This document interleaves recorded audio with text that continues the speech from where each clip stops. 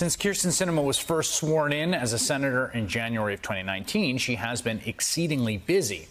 In March of 2019, she ran an Ironman triathlon in New Zealand, which she trained for by running half marathons in her home state of Arizona. Then 2 months later, she ran a marathon in California with a fast enough time to qualify for the Boston Marathon. Now, this is, let's be clear, exceedingly impressive. Now, this June, unfortunately, she broke her right foot while running a marathon in Washington State. But it's not just running that keeps her busy. She is teaching 2 classes this fall at Arizona State University, including one titled Developing Grants and Fundraising. Last summer, she worked a 2-week stint as a paid intern at a California winery. None of these activities are inherently bad at all. In fact, they all sound great, time-intensive, but great, rewarding, awesome. Many politicians are active athletes. Many others teach college classes. But Senator Sinema appears to be doing all these things instead of doing her job. As Mother Jones points out, she hasn't held a single public town hall since being elected in 2018. Public events of any sort are a rarity, just as they were during her Senate campaign. She does not hold press conferences. Constituents have been arrested this year for demonstrating outside her office. This year, Sinema missed a key vote to establish a bipartisan January 6th commission, saying only she had a personal family matter. Her most significant vote to date was in March, when she used her whole body to give a thumbs down to the inclusion of a $15 minimum wage in the coronavirus relief package. Now she's one of 2 key Democratic senators holding up the entire Biden agenda. But instead of sticking around to hammer out a deal, she has left the country for a fundraising trip in Europe. Her spokesman said Sinema has continued to speak with President Biden and her Senate colleagues, adding, quote, "Phones, in fact, work everywhere." I mean, sure, true. Still, it's pretty weird behavior for a U.S. senator. I mean, here's an example of what you could be doing. Look at, say, her colleague Chris Murphy. Chris Murphy is spending his recess doing his annual walk across the entire state of Connecticut, meeting with people and talking to constituents across the political spectrum in all walks of life and listening to their concerns because he represents them. That's a thing you could do with your recess. One idea. Now, on top of all this, Reuters is reporting that in an online meeting, Sinema told fellow Democrats in the House of Representatives this week she will not vote for a multi-trillion-dollar package that is a top priority for President Joe Biden before Congress approves a $1 trillion infrastructure bill. So my question for Senator Sinema is this. What are you doing here? If you don't meet with your constituents and you spend all your time doing everything except talking to them, legislating, all while holding up your party's entire agenda, maybe you don't want to be United States Senator. Maybe it's not the job for you. Ryan Grimm is a Washington, D.C. bureau chief for The Intercept. He has reported extensively on Senator Sinema, as well as on dark money efforts to kill the Build Back Better bill that contains the bulk of President Biden's agenda. I want to start here, Ryan, by just putting to the side, there's obviously an ideological issue here. Progressives are very frustrated with her. It's unclear what she wants.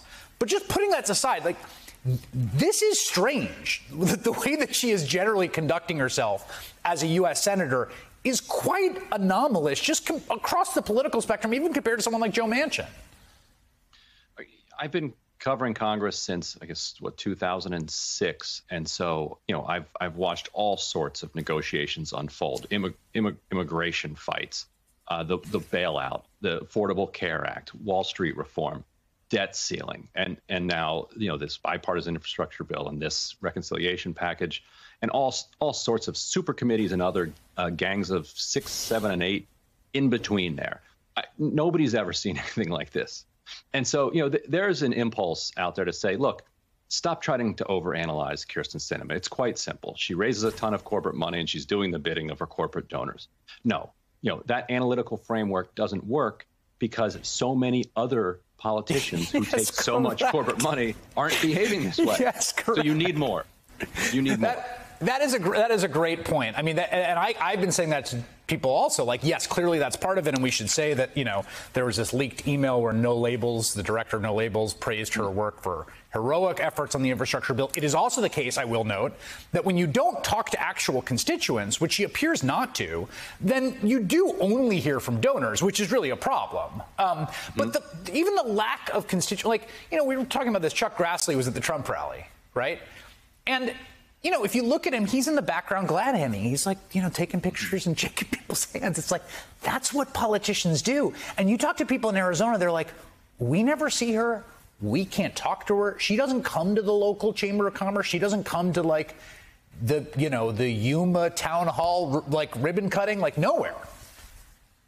There have been a few videos that have leaked over the last year of fundraisers that she's held with national, the national corporate groups, not the Arizona ones, but like, the biggest lobbies that represent, the major industries. And she's very normal in those videos, just having a very casual back and forth, obsequious almost, telling them, reach out to my staff. I want to do anything that I can do to be helpful. It's true, representative legislating and lawmaking. You see, you're like, oh, that is how a representative, works on behalf of constituents.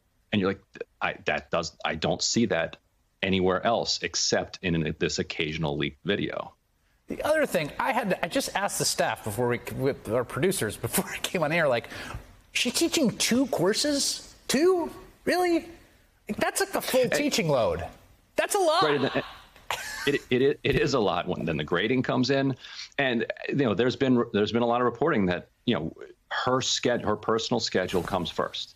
Whatever meetings are scheduled around Senate business, if she has something else to do, train, teach a course, I assume the internship at the winery did not overlap, and was during recess, then she's going to take that. And in fact, the angriest that she has been all year long was when the Republicans blocked a time agreement that would have allowed her to pass her bipartisan infrastructure bill on the Senate floor faster.